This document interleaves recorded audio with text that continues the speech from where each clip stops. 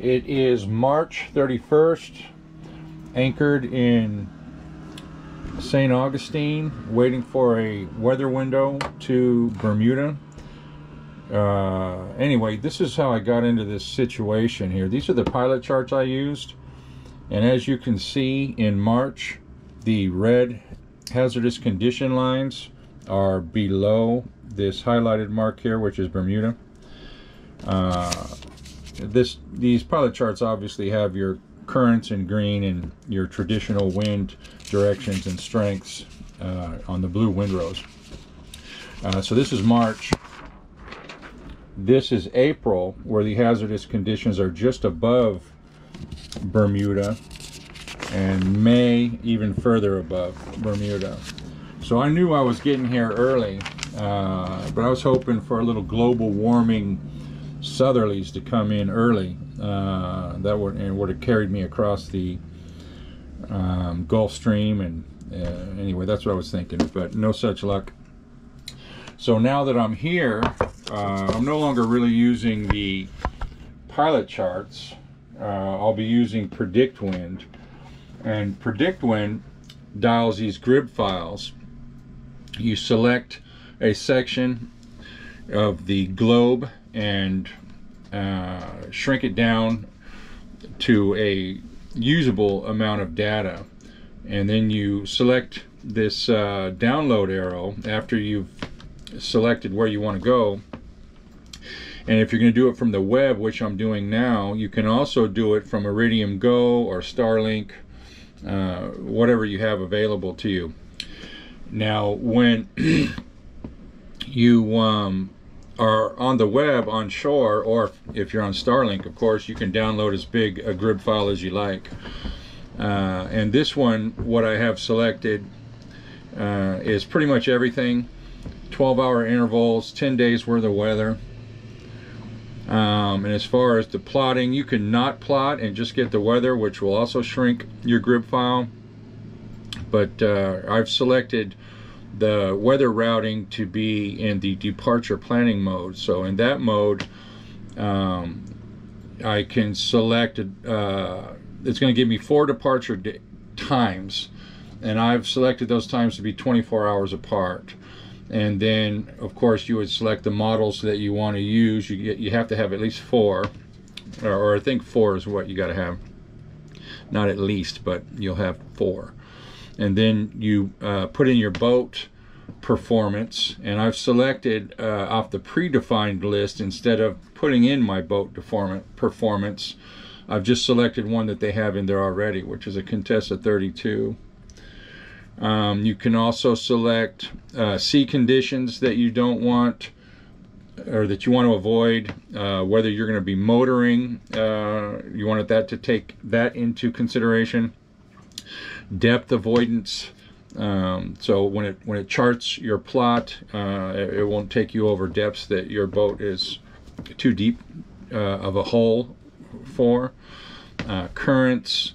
Anyway, there's advanced routing in here as well, but you have to pay for the $500 package for that. I think this one I just paid for 3 months for the standard. You get enough usability. If you're a professional racer, you might go the other route.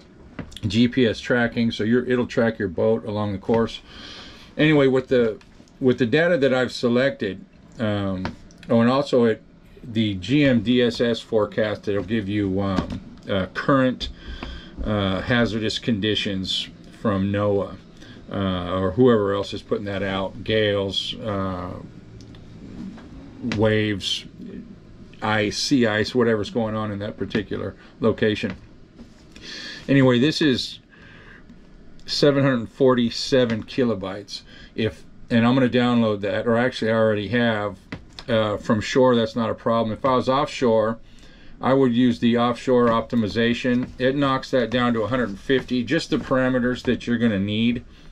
It'll still route you and all that, but 150 kilobytes will take between 15 and 20 minutes to download via satellite on Iridium Go.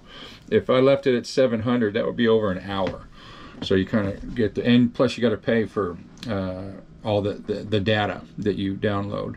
Anyway, I've already downloaded it, and this is a grid file that's been downloaded. And the routing departure planning, you can see the warnings there, so clearly I'm not leaving on any of those departures. And if I want to just see what's going on real quick to get rid of any departure date that I want, which all of them are bad, you can go to here, which is easier to look at. The maximum gusts that I would see if I left today would be 50. The maximum sustained would be 35. I wouldn't be going upwind, it'd be all downwind, reaching 25% and downwind 75%. I would see 40 knots 8% of the time. Normally I would be between 20 and 30 knots at 56%. The waves, 26% of the time, it would be between 4 and 5 meters. Anyway, these are conditions that I wouldn't want to go in. And how it came to those was by using 4 different weather models. And so as you can see, for trip 1, you have those 4 weather models. You can pick a weather model and base your decision to leave on whichever weather model you think is accurate, or you can hit summary and it will average all 4 weather models for that departure for you. Then you go to map. Clearly these are all no good. Get rid of that. If you found a good one and you've selected it, you can hide the ones you don't want. So we'll hide all but departure 2. You can also see what you'd be looking at on this one. Would be on Thursday the 4th at 2:45. You'd be at 28 knots of wind, gusting 34. Your course would be 92 degrees. Your speed would be 6.6 knots. The wind would be off your port at 178 true wind angle, so on and so forth. It gives you the situation you'd be in, and then you can also run it automatically and read for yourself. You can bring it forward to see what's going on at any given location. Anyway, it's a great app. I recommend it if you're going to go offshore for any length of time, or in a month that is traditionally unsafe to do so. This will take a lot of the guesswork out of it.